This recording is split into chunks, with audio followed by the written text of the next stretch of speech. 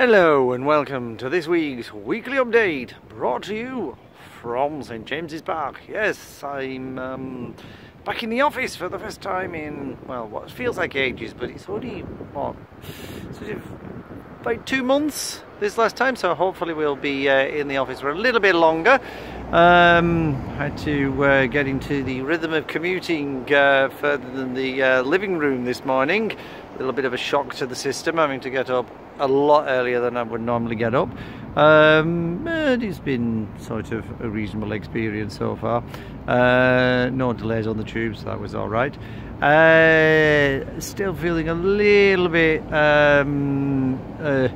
sore and stiff after Sunday's very excellent walk. However, the waterfall that I had to go up was probably a little steeper than I anticipated. More on that later in the video that should be coming in the next couple of days.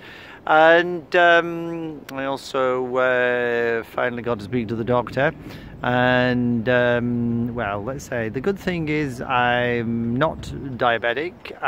My kidneys are working, my liver's working, my thyroid's working, but my bad cholesterol is really bad, and my good cholesterol is not compensating for the really bad cholesterol. So I'm now on statins,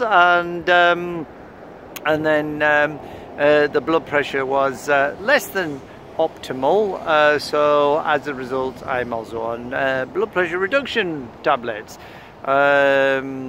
Prescription charges have gone up since the last time I had a prescription. 18 quid it cost me for 2 of them. That's £9 each. Mind you, I suppose it's cheaper than paying for the total cost of the drugs. Everyone knows how much the real one is. Yeah, so not too bad a weekend. So until next week, goodbye.